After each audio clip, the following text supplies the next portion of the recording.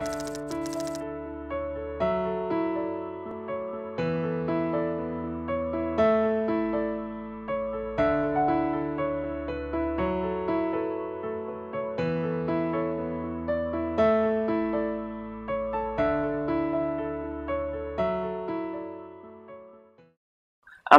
Rate নিয়ে কথা বলছি, অর্থাৎ বিক্রিয়ার রেটকে আমরা কিভাবে সংজ্ঞায়িত করি বা সেই রেটটা কিভাবে মানে অন্য কোনো কিছুর উপর ডিপেন্ডেন্ট হয় সেটা নিয়ে কথা বলছি।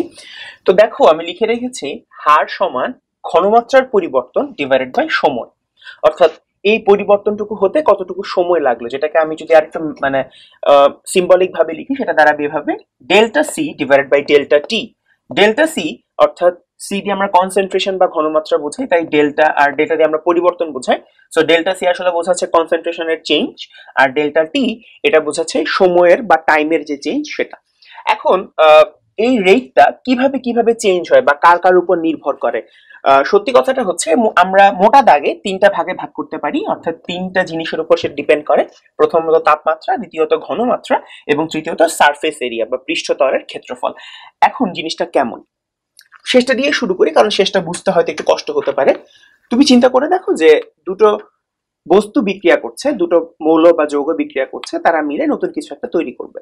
তো বিক্রিয়া হতে গেলে প্রথম শর্তটা কি? প্রথম শর্ত হচ্ছে তাদেরকে একজন আরেকজনের টাচে আসতে হবে বা সংস্পর্শে আসতে হবে। এখন তুমি চিন্তা করে দেখো যে যদি সংস্পর্শ হওয়ার যে এরিয়া বা সারফেস এরিয়া বা পৃষ্ঠতল সেটা যদি বেড়ে যায়, তাহলে বিক্রিয়া করার যে প্রবাবিলিটি বা পসিবিলিটি সেটা অনেক বেশি বেড়ে যাবে।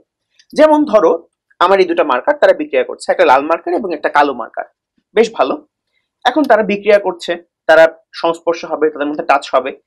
কিন্তু আমি যদি ধরো এইখানকার এই ক্যাপটা খুলে দিই, এই ক্যাপটা খুলে দিলাম, তাহলে দেখো আগে সে আমার এই কলমটা তার গায়ে টাচ করতে পারতো, কিন্তু কলম খুলে দেওয়াতে সে এখন ভিতরেও টাচ করতে পারে।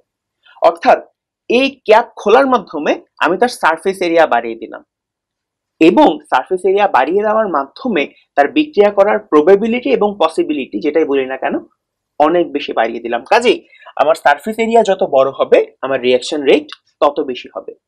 দ্বিতীয় ক্ষেত্রে আসো ঘনমাত্রা। তুমি বুঝতেই পারছো যে কোনো বস্তু যদি অনেক বা আমার কোনো সলিউশন বা আমার কোনো দ্রবণ যদি অনেক বেশি ঘন থাকে, আমার দ্রবণ যদি অনেক বেশি ঘন থাকে, তাহলে আমার বিক্রিয়া করার হারটাও অনেক বেশি বেড়ে যাবে। এবং সবশেষ তাপমাত্রা। তাপমাত্রার ব্যাপারটা কেমন সেটা একটু বলি। যে ধরো তোমার একটা পাত্রে বিক্রিয়া হচ্ছে, ধরে নাও সেই পাত্রে তোমার HCl রয়েছে এবং সোডিয়াম হাইড্রোক্সাইড রয়েছে, তারা বিক্রিয়া করছে। এখন একটা পাত্রে যখন তারা বিক্রিয়া করে, তুমি যদি তাদেরকে উত্তপ্ত করো তাহলে দেখা যাবে এই বিক্রিয়া সংঘটিত হয় বা এমনি সংঘটিত হয়, কিংবা যখন তুমি তাপ দিচ্ছ তখন সে আরো দ্রুত সংঘটিত হচ্ছে। কেন হচ্ছে? উত্তরটা বেশ আমাদের কমন সেন্স দিয়ে আমরা বলতে পারি। সেটা হচ্ছে যখন তুমি তাপ দাও তখন অণুগুলোর গতিশক্তি বেড়ে যায়, তাদের কম্পন বেড়ে যায়, গতিশক্তি বেড়ে যায়, সোজা কথা তাদের কাইনেটিক এনার্জি অনেক বেশি বেড়ে যায়। যখন তাদের ছোটাছুটি করার পরিমাণ বেড়ে যায়, তাদের কাইনেটিক এনার্জির পরিমাণ বেড়ে যায়, তখন যে ব্যাপারটা ঘটে সেটা হচ্ছে তারা একজন আরেকজনের সাথে অনেক শক্তি নিয়ে সংঘর্ষ করে। এবং রাসায়নিক বিক্রিয়া হওয়ার একটা শর্তও কিন্তু যথাযথ শক্তি নিয়ে সংঘর্ষ হওয়া। সংঘর্ষ হলেই হবে না, তাকে যথাযথ শক্তি নিয়েও হতে হবে।